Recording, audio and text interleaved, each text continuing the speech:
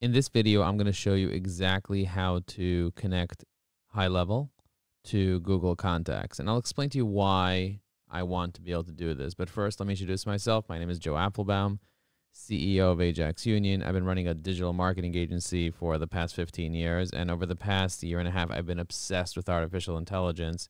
And I've been creating these little robots to like scan LinkedIn and create conversational AI agents to go and speak to people, and I'm in the middle of building this incredible automation. But one of the big issues that I have is when I put somebody into my High Level, and many of our clients that we give High Level to and that we support have this issue, is that you put it into High Level, but it doesn't appear on your cell phone in your Google Contacts. Because some people use Android and they have Google Contacts and they want the caller ID to appear there. So now they have to go into High Level, then go into Google Contacts, and so on. And so what I decided to do is to create an automation using this tool called Make.com that allows me to be able to look for any contact that gets updated in High Level in my particular account. And then when I get a new contact, if they have a tag that says send to Google, then it goes into my Google Contacts. So anytime, instead of me going and putting that thing in, it goes into my High Level, and then I just add the tag inside High Level, and it automatically sends it to Google. And this is a really powerful way for you to get someone to fill something up on a landing page on a website. Then you want to send it to your cell phone so you can call them or text them from your cell, and you don't necessarily want to use the High Level app, or you want to WhatsApp them or something, and you want it to just appear in your contacts quickly. I have thousands of people that I interact with through my High Level. And, also I imported all of my LinkedIn connections in there as well, which I could do a separate video about how I imported all of my connections, all my 30,000 LinkedIn connections into High Level. And now I'm able to just, add a tag to any contact, and then it just gets sent to my Google just like that.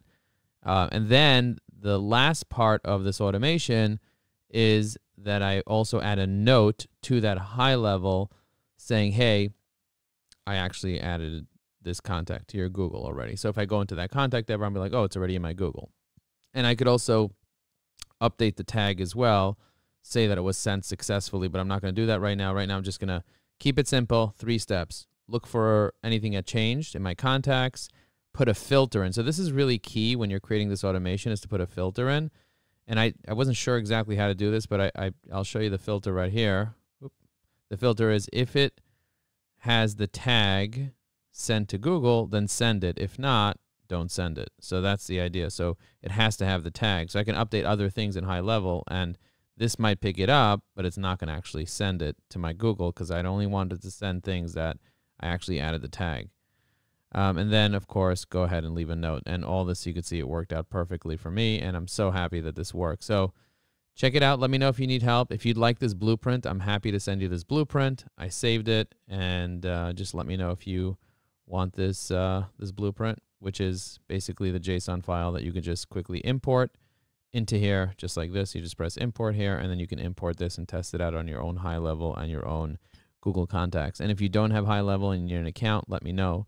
I'm happy to give you access to an account so that you can start importing your LinkedIn connections. I'll even import all your LinkedIn connections for you into there. And then we'll connect your Google and your High Level, or any other CRM for that matter. All right. Thank you for watching this. Let me know what you think. Boom.